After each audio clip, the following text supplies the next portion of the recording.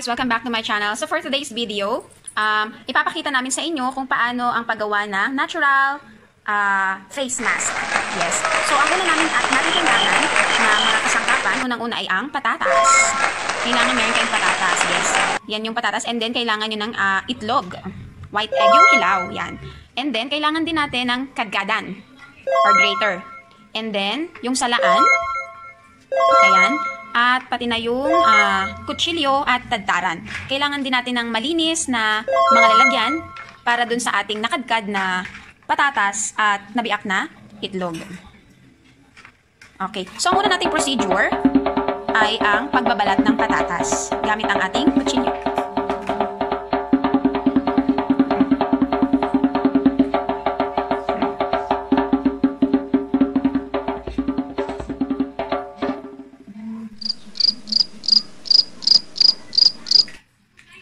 Okay guys, and then after po natin na balatan yung patatas, our next procedure is hugasan. Yes. Ayan. And then after natin siyang hugasan, gagamitin na natin yung grater or yung pang-kadkad. Ayan. So kailangan masasalo yung makakadkad natin na patatas. Kahit anong grater is pwede natin gamitin para makadkad ng pino yung ating patatas. Ayan guys, medyo malapit na ubos yung ating patatas. So ito pinag-fast forward na lang natin para makita po natin agad kung paano yung procedure. Ayan.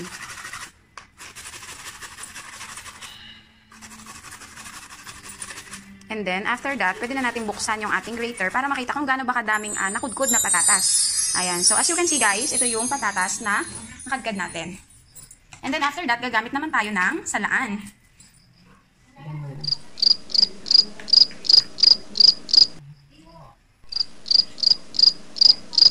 Ilalagay natin to sa isang salaan para mas mapiga.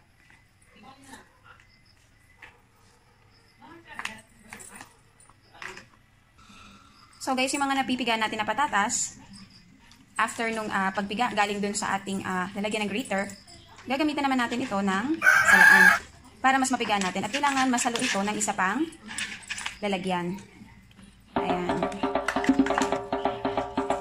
Para yung mga excess na makukuha natin, walang labis, walang kulang. After that, isasali na natin ang mga leftover na patatas. And then, yung ating unang nakuhang katas ay isasali natin gamit ang salaan. Ayan. So, kita nyo guys na meron pa ding part ng patatas na hindi napiga. And that's the purpose ng salaan para mas makuha natin ang pino yung mismong katas. Ayan. And then after that guys, syempre we have to wash our hands kasi pupunta na tayo sa okay. Ang sunod naman natin gagawin guys ay ang biak ng itlog. So ang kailangan lang natin sa itlog na ito ay yung puti. Hindi natin gagamitin yung red ng itlog. So kailangan guys, careful tayo kasi para hindi sumama yung red ng egg. Ang kailangan lang kasi natin dito ay yung mismong white ng egg.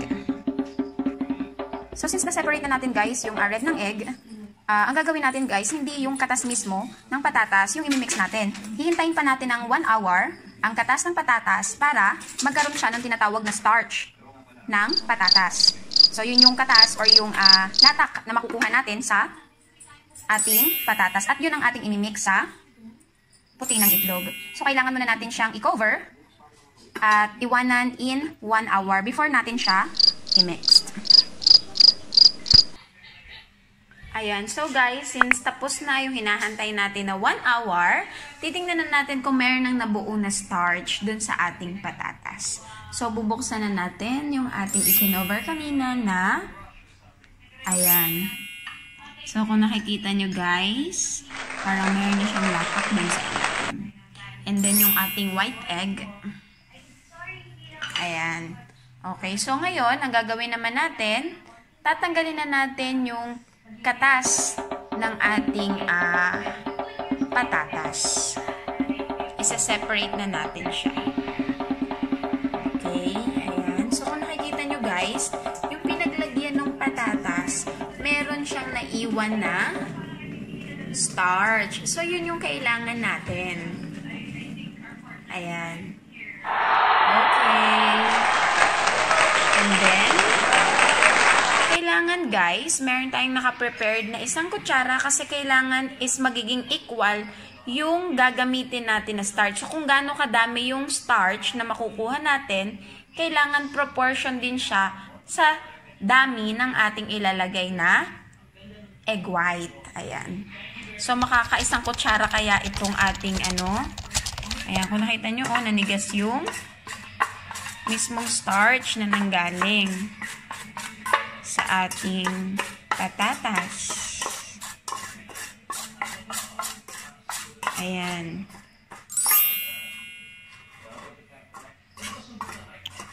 Okay. Isang kutsara. May isang kutsara siya, guys. Okay. So, ngayon, since isang kutsara siya, dapat isang kutsara lang din na ilalagay natin na egg white. Ayan, okay. And then, i-mix natin siya. While mixing this, guys, kailangan i-prepare na natin yung ating faces para magamit din natin agad yung ating ginawa na homemade skincare. Ayan. Made by patatas and egg white. Ayan. Kung nakikita nyo, medyo lumalapot siya. Ayan. So, yung iba, ang ginagawa nila, pine-preserve muna nila yung kanilang na gawa na katas ng patatas sa isang ref. Pero yung mismong nagawa nyo na face mask, hindi mo siya pwedeng i-preserve. So, yung kailangan, once na nagawa na natin siya, i-apply na natin siya sa ating faces. So, since tapos na ang ating face mask, kung nakikita nyo guys, yan yung itsura niya. Medyo nagba-brown siya. Okay? And then, let's get started sa pag-apply sa ating face.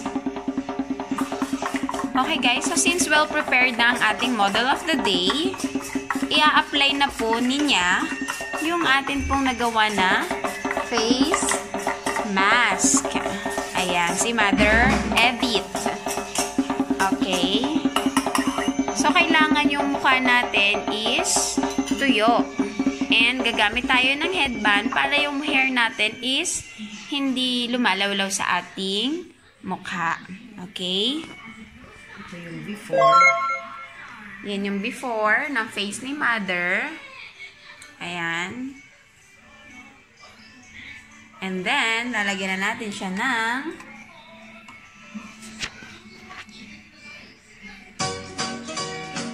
ating face mask. Kailangan pa-upper yung paglalagay para ma-uplift talaga yung balat natin. Especially yung may mga fine lines, wrinkles. Ayan. So, makakatulong to sa inyo. Since it is made by natural potato and egg white, nakakatulong siya by nourishing our skin and nakakapagpaglow and nakakapagpabana talaga siya ng ating faces. So, hindi siya rin advisable na gawin araw-araw. It's much advisable to do this by 2 times a week. Pero guys, after nito, kailangan ibababad natin siya for almost 30 minutes. So, yung feeling talaga niyan, once na in-apply mo siya, is para siyang nababanat. In a way na parang yung faces po natin is para siyang namamassage. Ayan. Kailangan laging pataas yung pag-apply natin, guys.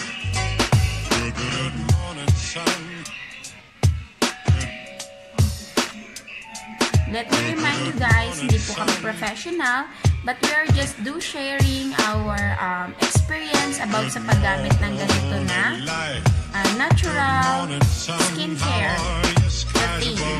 Yes. Hindi kami mga pro, but since na-try na namin and wala siyang masama na gawa, we do share it kesa bumibili po tayo ng mga face mask na naka-packaging na. Yan. Kung gusto niyo na makasigurado na mas effective yan, just do it 2 times a week. Ayan. So, titingnan natin siya closer. Ayan. So, kung nakikita ninyo. Ayan siya. And then, maya-maya lang, after 30 minutes, titingnan natin kung anong mangyayari sa face ni Mother Edit. Okay, guys. So, ito yung update ng after 30 minutes na pagkalagay ng ating home skincare natural face mask. Ayan. So, papakita natin na malapitan kung ano yung nangyari. Ayan. So, kung nakikita ninyo, katulad talaga siya ng mga nasa face mask. So, try ma-mother ng umanga. Ayan. Medyo parang hapit na hapit siya.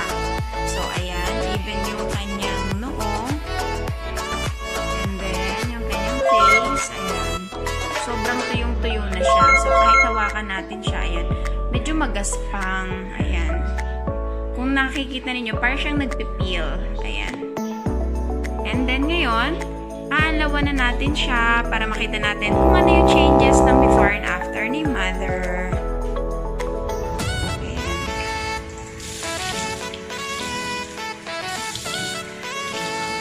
Medyo mahirap yan kapag inaanlawan. Kaya kailangan be careful talaga yung pag-ano ninyo and talagang make sure na malinis yung pagkaanlaw ng face.